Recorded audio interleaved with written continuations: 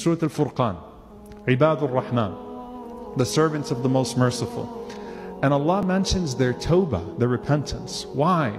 Because all of you will sin. All of you will sin. All of the children of Adam will sin. All of us will fall at times.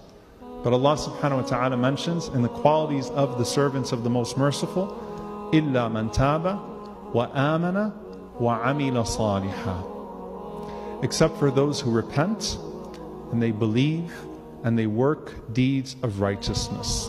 And Allah re-emphasizes that, by the way.